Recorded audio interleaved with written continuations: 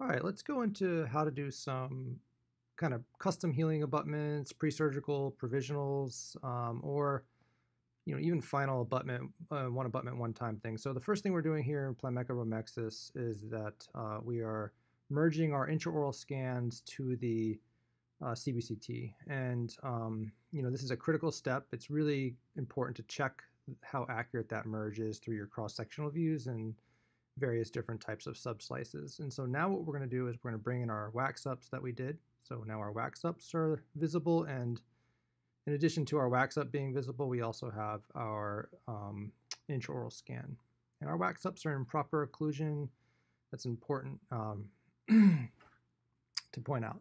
So now what we're going to do is we're going to, in this case, plan a Urus implant, and this is a kind of a, just really quickly, I'm going to throw some implants in here, spending a little tiny bit of time trying to get them to be properly placed within a kind of a difficult scenario with the amount of bone this patient has. Looking at implant-centric view, just trying to tuck that in about 2 to 3 millimeters apical to the CEJ.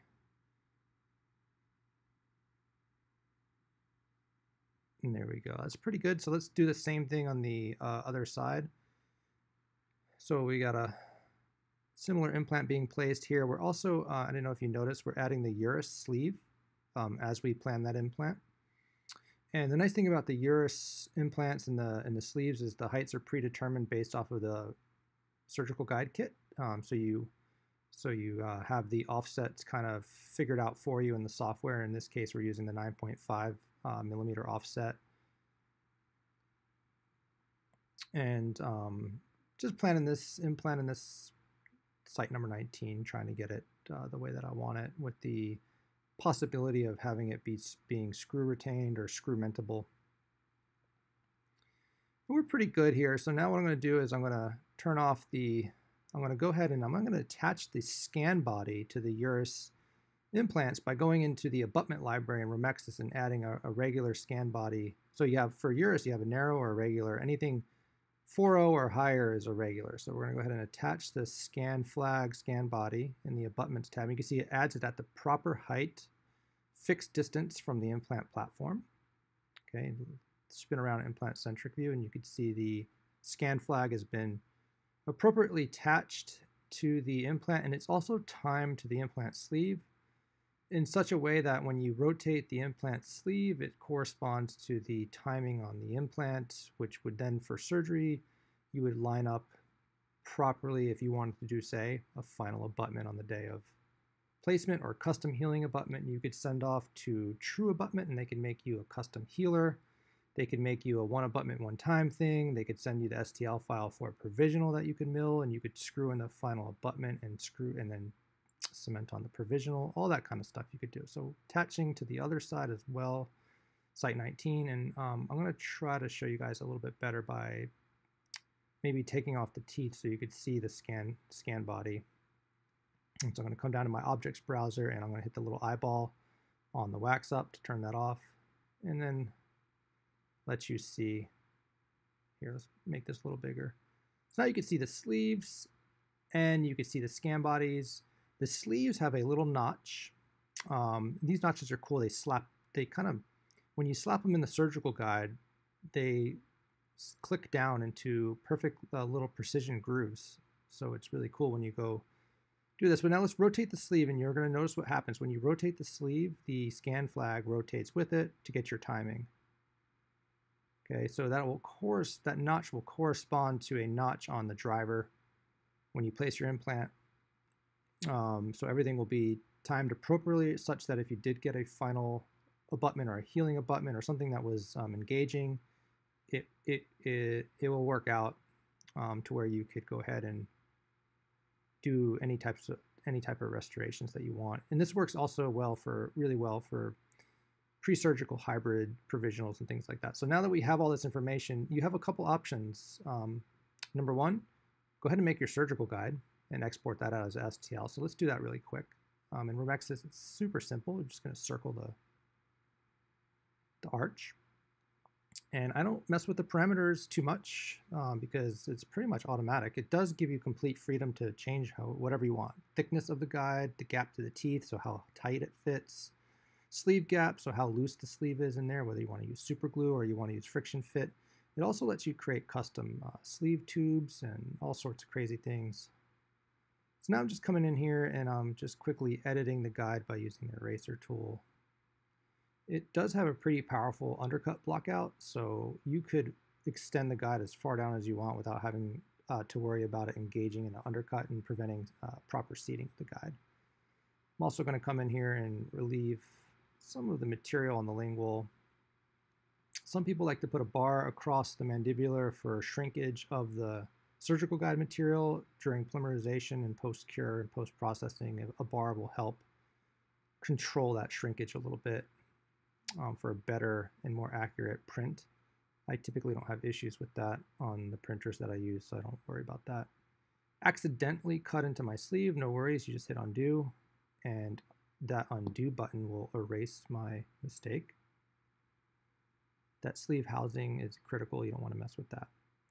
Okay, so we're pretty good. You could nitpick and spend a lot of time, sharp edges and things like that. I find that it's important to smooth out major sharp edges, but anything that's small you don't have to really worry about too much because it won't be that big of a deal.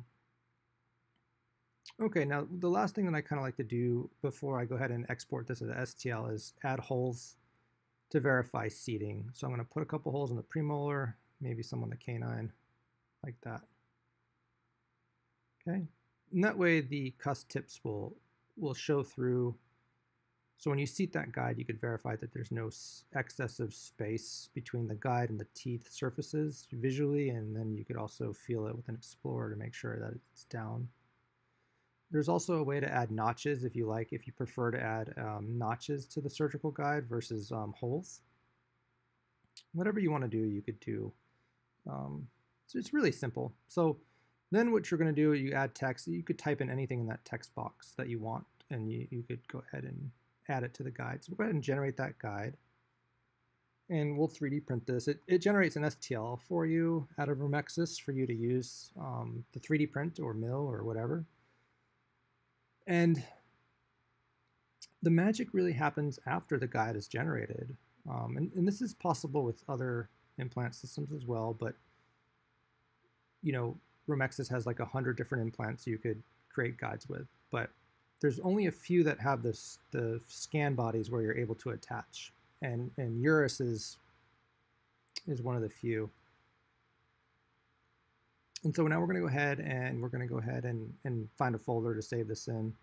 I have like a gajillion files on my desktop, so it's kind of takes me a while to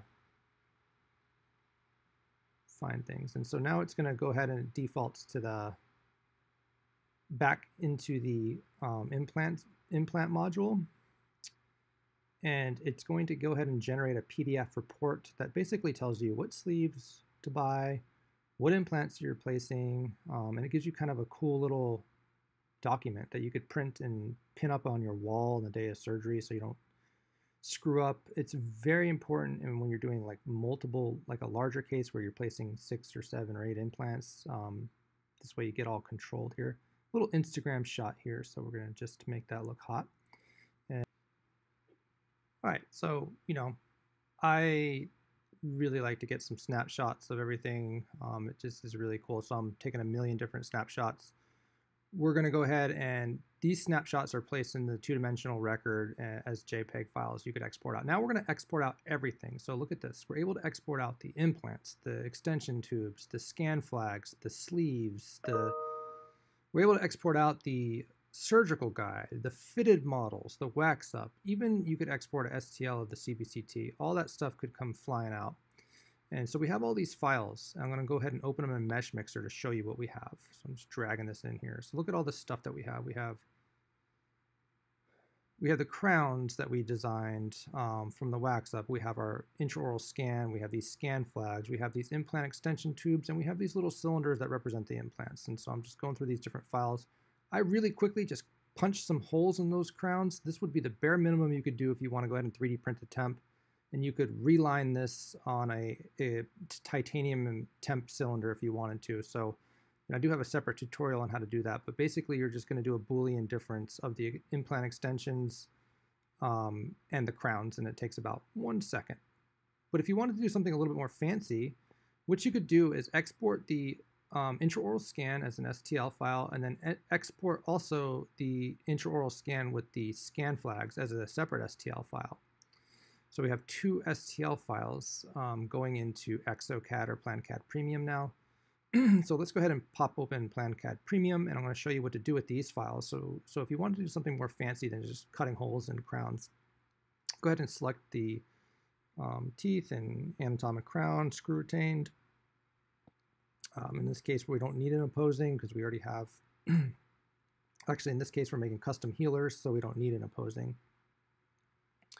And so now you're going to load the, it's going to ask you for the lower, and then it's going to ask you for the scan body scan. And so here we have everything that we need in PlanCAD Premium.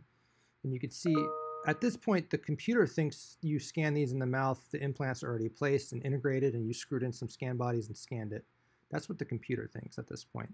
So you're kind of tricking it, and you're hoping that your surgical guide is perfect and your implants are placed perfectly, and it's all going to be according to the plan, and most of the time it is. So now I'm going to click, go to my full library. I'm going to true abutment, and I'm adding the scan flag from Exocad, and I'm pinning it to the what the computer thinks is the intraoral scan of the scan body flag, but it's the exported elements from Romexis. Okay, so now we have that's merged perfectly, and so now I'm drawing my kind of emergence profile in Exocad, and you could ghost over the wax up to do this if it helps. But we're just going to do some quick little dirty designs here, not spending too much time on the designs because we're ultimately going to cut these for custom healers. Now, what if you don't have Exocad? What if you don't want to do all this? Well, send it to True Abutment, and they'll actually go ahead and mill you some custom titanium healing abutments, or better yet, especially in the anterior, they could go ahead and mill you a final abutment and send you the STL file of the temp that you could mill in your mill or 3D print in your 3D printer. And then you could do a screw-mentable, whatever you want to do, you could do. So now in Exocad, I'm just playing around here.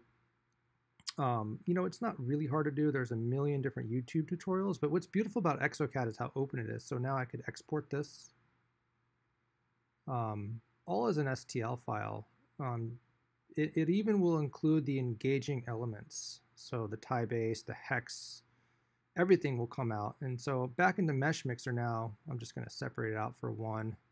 I'm flipping normals here because sometimes the normals come inverted and you have to flip normals. And so you can see all the elements. I'm combining them all into one. Now you could 3D print that whole thing and have it be an occlusion. I don't recommend it because it's probably going to snap, although I know a lot of people that do it. Right now I'm cutting it off and go ahead and exporting that for a custom healer. Okay. And so what I do with that custom healer, in this case, I'm going to FDM print it. I know, blasphemy, right? FDM printing is ancient technology. Actually, in this case, we're FDM printing some PEEK. So it's polyether ether ketone, and PEEK is one of the most biocompatible polymers that we have. It's also extremely strong. So when you print PEEK, you're able to screw it in and it doesn't break. In fact, I think it's extremely durable. So I'm going to go ahead and print that, and here it is printing on my CreateBot F430. This is a PEEK printer. This extruder goes up to 420 degrees, and we have PEEK filament. PEEK filament is wicked expensive, but this part still cost me about 50 cents. So, you know, that's one way how you could do this stuff, guys. I hope you learned something, and I can't wait to see what you all do with it.